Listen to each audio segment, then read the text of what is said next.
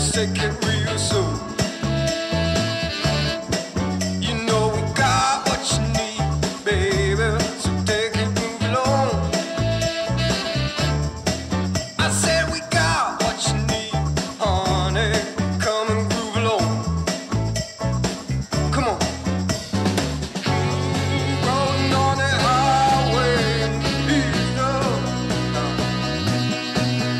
Wow! Come on. Absolutely massive for the club to be part of the community. Pollok, like many football clubs around the country, have existed for a long, long time, almost like an island within the community, separate from it.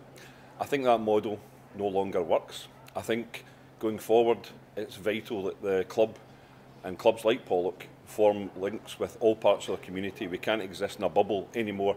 We have to be part of the community that we serve and the community that comes to support us. We are involved in a number of things, and we try to expand that range of things all the time. Obviously our main link with the community is through Academy, and I'll come to obviously talk about that. But we've also been involved. One of the things that we're very proud of is that we support the southwest of Glasgow Food Bank, and we have an annual collection. This year, despite the lack of games in December, we had fans coming down on a Saturday when there were no games to donate bags of foodstuffs for the food bank pre-Christmas. It was tremendous. We gathered about 65 bags of food, and that mirrors what we've done in the last couple of years. So we're doing things like that. We're also involved with different partnerships with the Academy, obviously, but Newlands Junior College as well, which is a school for kids that probably don't fit into mainstream school, and we've arranged for facilities for them at Corker Hill at the Academy, and also give them a chance to do work experience on a Saturday here in Matchday. The Academy's probably been the best thing to happen to Pollok in years. Obviously our first team, our professional team, are the peak of Pollok sporting achievements, if you like, but as far as community and sport for all and football for all, the Academy has done tremendous work since it started about 5 or 6 years ago.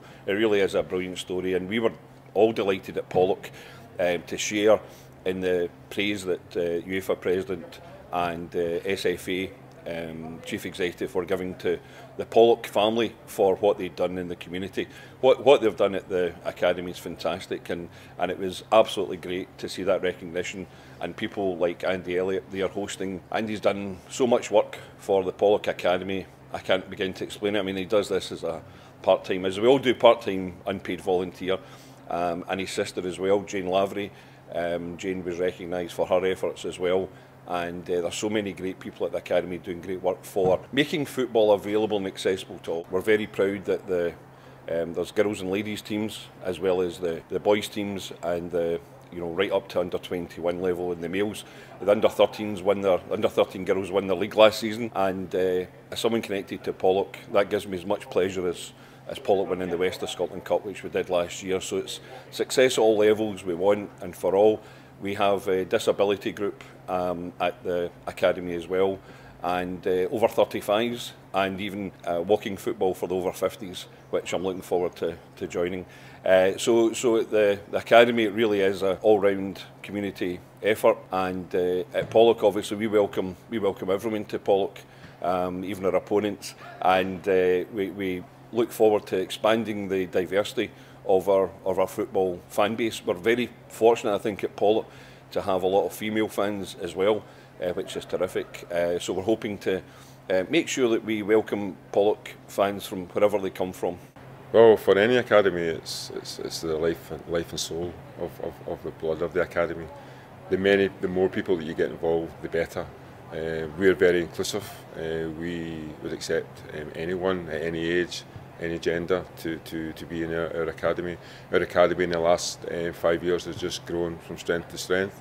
We have something like 500 people involved now, registered players. We cater from mini kickers right up to the under 21s. We have boys and girls playing at all different levels. We have access for disabled footballers to play as well. So getting the community involved is important, because Pollok is a community club. Well, to have somebody like the UEFA President turn up at your doorstep at your academy was an exciting time. and it obviously put us on the map for a little while. Our Twitter feeds and our Facebook tweets, the biggest hits that we've had so far. Obviously, we featured in the local press and local news, and all that does is just promotes a positive story of the academy, which we're all kind of grateful for. So to have someone like that turn up at your door is just grateful. And I think he was really impressed. So it was a really proud moment for everybody involved in the academy. I think it's fantastic that Pollok are putting so much drive, energy and vigour into getting out there, supporting particularly youth football, and giving young people that opportunity to train, to play. And I think for the community as a whole, it's fantastic to see the club based here in Newlands actually growing. The club being more successful, and the club also having that outreach to the next generation, because it means that it's not just something that will be here for 5, 10, 20 years. It's actually something that will then get another generation of supporters as well as players, and it contributes in general to better fitness in the community, more sporting opportunities, particularly somewhere here which is very mixed socially. The crowds here every second week are just fantastic, and that really does help motivate the players. And I guess I grew up in the south side myself, and Pollok was always a team I'd heard of, and I was always aware that they had a great kind of loyal support. They were well followed, and I guess that kind of links into youth development as well. That young boys growing up who will come to Pollok games, watch Pollok, they will want to get involved in the academy, and ultimately that will only benefit the first team. Vital. That's really important. Even more so for the level that I'm operating at as the head coach at the under-19s.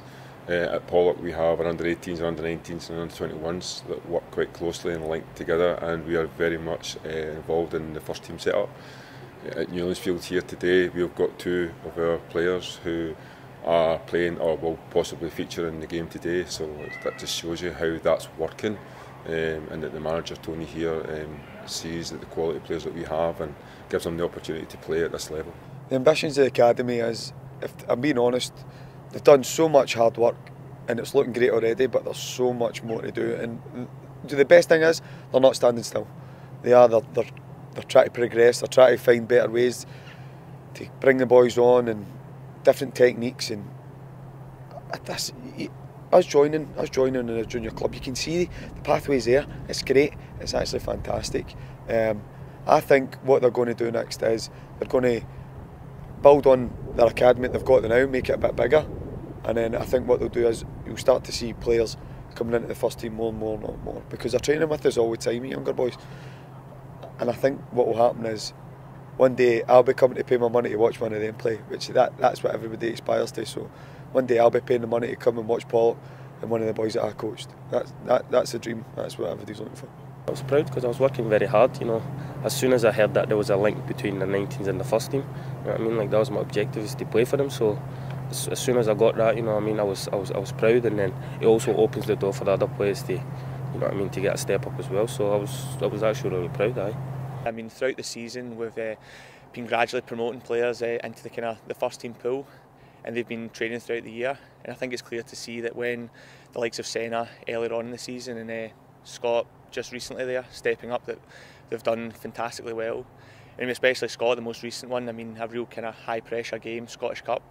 Really for Pollok, you can't really get much bigger than that, and I felt we coped fantastically well, and he also kept a clean sheet, which is important to a goalkeeper, and for me as a defender I was really pleased for him as well. Well, I joined last year, and it was through training I got offered the chance to train with the junior team, and I've been there training for a year, so it gave me a good experience of getting to know the players and playing up to the standards, because it's a very big leap up and the speed of play is really good, so it's just really good preparation for it. It was a great experience. It was great having it, for being at Scottish Cup. It's a big game for my debut, but I felt confident, and it was good to keep a clean sheet and have a few good saves, well, especially a few camera saves for it anyway.